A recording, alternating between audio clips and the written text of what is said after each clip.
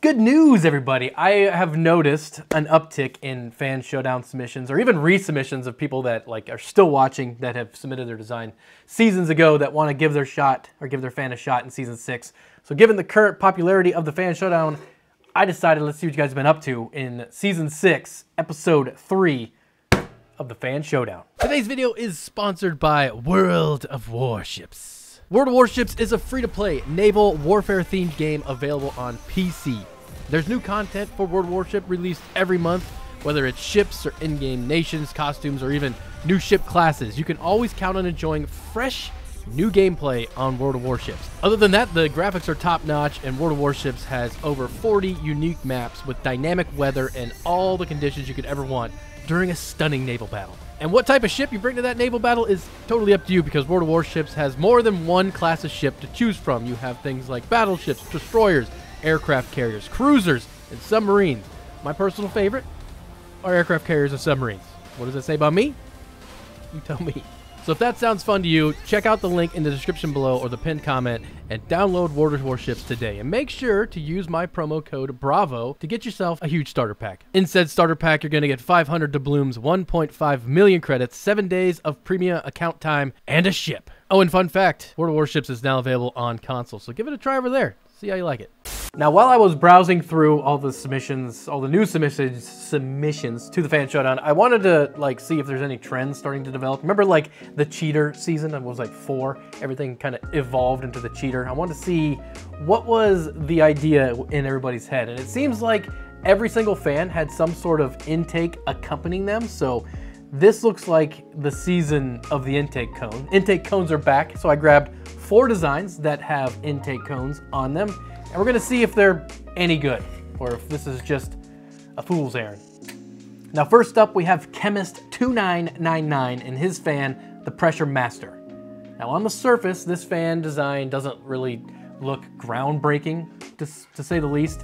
But if we've learned anything over the years of doing the fan showdown, it is that, looks aren't always what really matters. Sometimes the simplest fan is the best fan. The Pressure Master was designed with static pressure in mind, the chemist said, and the design itself came from looking at the fume extractor on his laser cutter. I guess this fume extractor must look like this, and he thought it was a good static pressure fan, so there you go. The Pressure Master is a 15 blade design with a ring around the outside. Now, in general, fans with higher blade counts tend to produce more static pressure than, fans with fewer blades. This is because more blades can generate a denser airflow by directing and compressing the air more effectively. So this fan should do all right. However, we all know that there's more to designing a good fan than just having a whole bunch of blades. The blade shape, the angle, the spacing, it all plays a role in the fan's, performance. And if we're honest, this is a pretty basic looking fan. But again, like I said, sometimes basic is all you need. But if you're looking for something a bit more unique, this next one might be right up your alley. This is the Slim, which was created by Gene.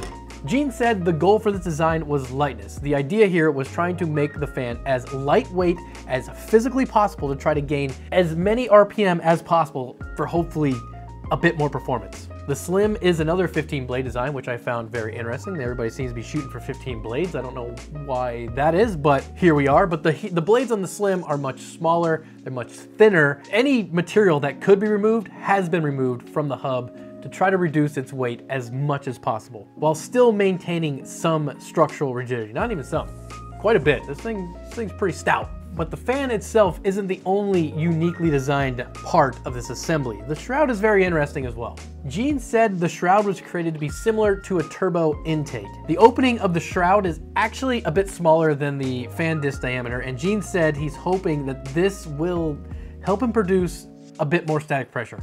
Interesting. Moving on. Now, this next design is stepping a bit more outside the box. This is the Raxial, and it was created by Cosmic Cupcake. Cosmic Cupcake said they like the idea of a blower cooler like you would see on a graphics card. Mostly old graphics cards at this point. Almost all new graphics cards have some form of multiple axial fans, but they used to come with blower fans, and I'm sure some of them out there still do, and Cosmic Cupcake, he's a fan. Cosmic said the design intent behind this fan was to create a radial fan that would be quieter than a traditional radial fan or centrifugal fan, by using larger blades that were swept to hopefully try to dilute the noise output of the fan disc. And when it was all said and done, the fan design actually ended up looking like a mixture of both a radial and an axial fan, which is kind of interesting. Now, in general, radial fans or centrifugal fans or blower fans tend to produce more static pressure than axial fans just due to the fundamental differences in their airflow patterns. However, there is a problem with those fundamental differences in airflow patterns when you are considering putting that fan on an axial fan frame like the A12X25, and that is that the air comes in and is kind of shot out perpendicular to the fan disc, which is no bueno for the A12X25 frame. However, this is where the rather clever shroud comes in. The shroud of the Raxial's main purpose is to redirect the airflow rearwards. So it'll be interesting to see if this fan will be able to move enough air to gain the advantages of like a blower type fan while also having to redirect that air 90 degrees rearwards. Also, this fan disc is quite small, but if it works, it'll be pretty interesting. Now this last one though takes interesting to a whole new level. This is the anti-stall, and it was created by Rory. Now this fan did require a bit of assembly, but I found it very well designed. All the blades printed separately to the hub and to the nose cone. The shroud printed in 2 pieces, but everything printed very well and went together very easily. Now at first glance, you're gonna say, well, this just looks like another cheater type fan, but there is a difference, and that difference is this little yellow ring at the very top, just above the blades.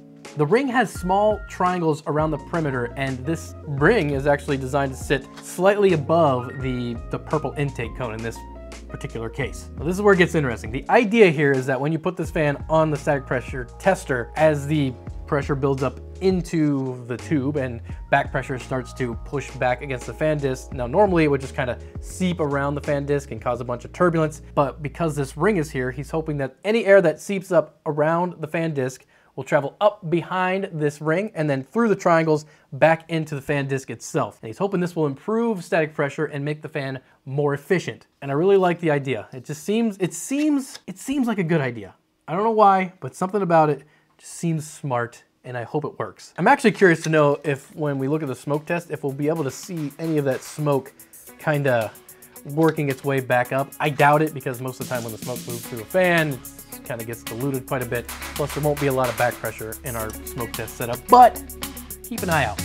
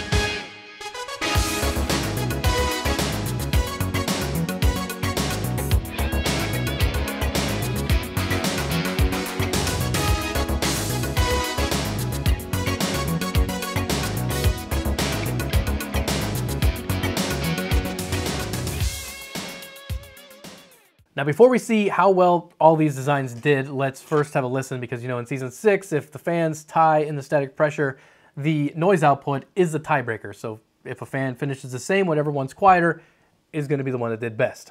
The Pressure Master came in around 55.3 dBA. The Slim came in around 47.5. The Anti-Stall came in around 50.3. And the Raxial came in around 49.8.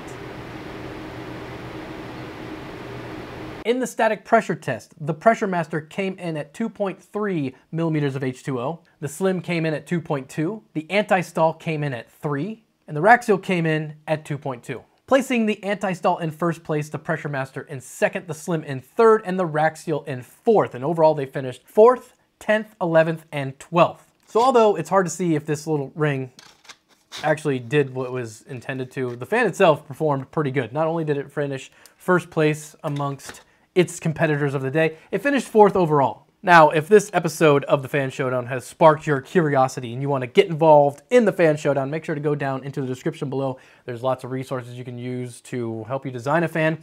But most importantly, there's a link to my Thingiverse where you can find a drawing that shows the critical dimensions you need to hit to make sure your fan fits on the A12X25.